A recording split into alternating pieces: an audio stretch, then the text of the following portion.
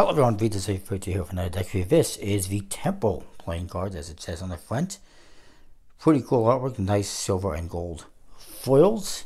It is produced by Art of Play. It's designed by Michael Mateko. I'm not familiar with his name in terms of playing card design or what else he might have done. It's on a nice tuck case.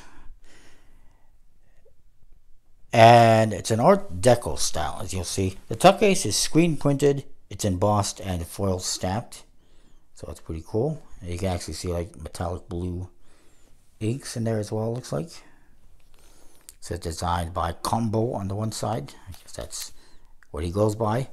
The other side says never play anything the same way twice. Sure. There's a little musical note on top, it looks like. Produced and distributed by Art of Play on the bottom. And the back is the back design. Very interesting custom seal as well. Looks like a poster or something. Up here on the flap, it is just kind of a matte stock. You do get an ad card for Art of Play. There it is, the back design. Very nice, simple. And there's another ad card. Tempo, a deck by Art of Play, and Combo.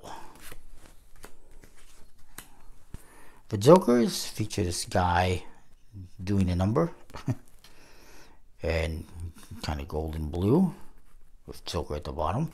Pretty nice. The Ace is just a musical note. It's a little bit disappointing, but it fits, I guess. The court cards are completely custom. Very interesting art style.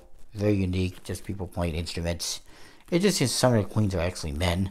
A little bit bizarre, but it is what it is. This is a tribute to the 1920s and 1930s jazz music scene.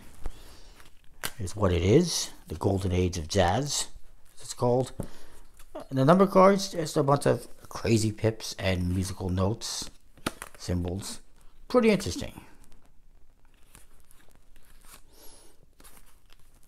But not all of them have those crazinesses. So yeah, it's pretty nice. It is printed by the USB-C on their Christian Fitness, and probably, you know, whatever the exclusive stock is that Dan and Dave uses. I'm not 100% sure. They didn't specify though. Handle's good, very nice. I'll give it an A+. It's just very unique, very interesting. The only thing I could have done better, perhaps, or would have done better, is the Ace of Spades. Could have been a little bit more, but it is what it is. So that is that. Comment, like, subscribe. Let me know what you think. We'll see you next time. Thanks for watching.